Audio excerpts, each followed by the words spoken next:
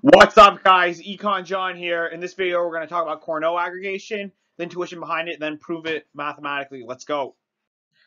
So, what is Cournot aggregation? Cournot aggregation is the numeric property that relates the budget share of a good to its weighted own and cross-price elasticities. The definition of Cournot aggregation in the context of two goods is defined as the budget share of good X plus the budget share of good X times its own price elasticity plus the budget share of good Y times its cross-price elasticity with good X is equal to 0, or that the budget share of good X times its own price elasticity plus the budget share of good Y times its cross price elasticity with good X is equal to the negative budget share of good X.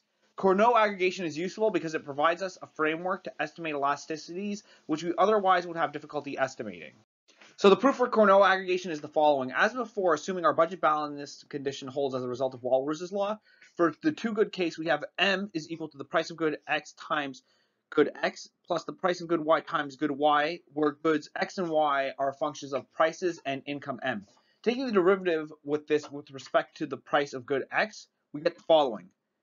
Let's multiply now both sides by 1 over M and X all over the price of good X times Px over X, right, which is the same thing as multiplying by 1, and Px all over the good Y times Y all over the price of good X.